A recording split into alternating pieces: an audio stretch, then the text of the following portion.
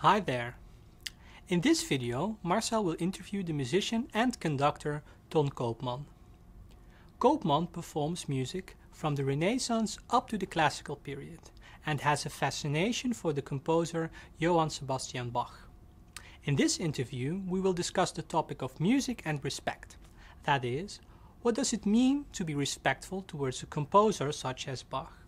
And how do we achieve this respect when the composer isn't around to ask him how he wants his music to be performed? So, without further ado, let's watch the interview.